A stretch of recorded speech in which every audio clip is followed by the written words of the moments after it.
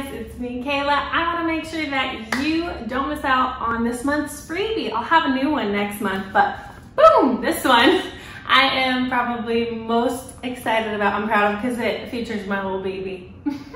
If you haven't noticed, I'm super obsessed with my dog. This is Penny, and every opportunity I can, I find a way to mix her into my speech therapy. Why? Because she's adorable and the kids actually really like her. So this book is called Puppy Loves Pumpkins.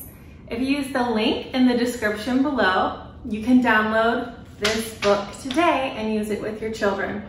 It focuses on some important language concepts like puppy loves big pumpkins, puppy loves small pumpkins.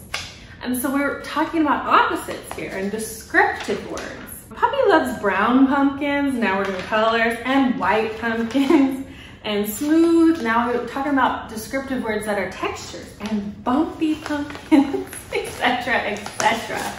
And so I'd love for you to enjoy this book from home.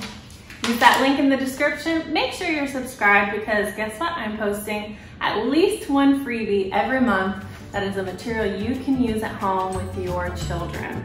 Thanks so much for watching. Bye-bye.